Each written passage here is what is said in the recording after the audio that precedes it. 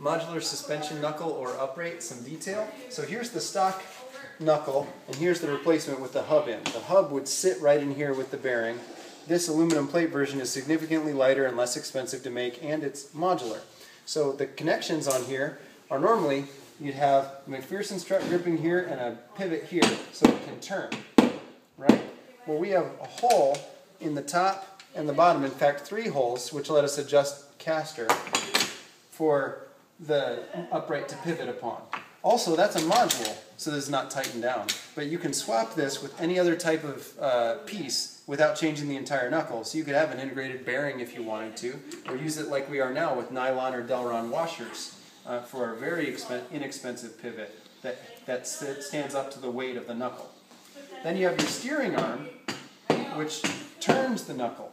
Well, in our case, that's a plate that sits in here and attaches, bolting with these 2 bolts to turn.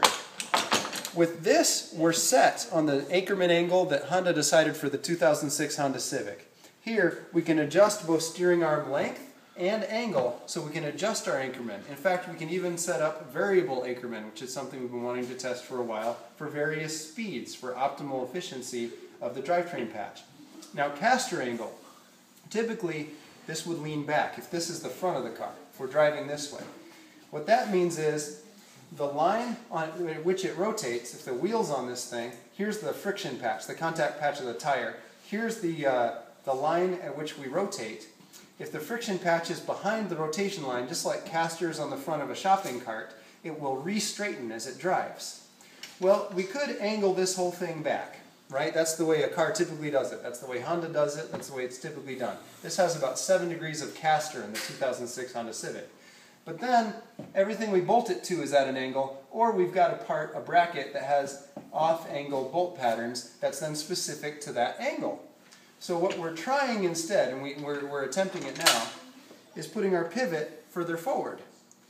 So the part is directly straight up and down, but its pivot point is still ahead of the tire contact patch.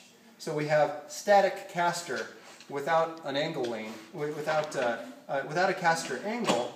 We still have a gap between where the steering point intersects the ground and the friction patch of the tire. We'll see how it works. Modularity lets us run these tests very inexpensively and change very inexpensively. We don't have to recast a new part, which again is expensive.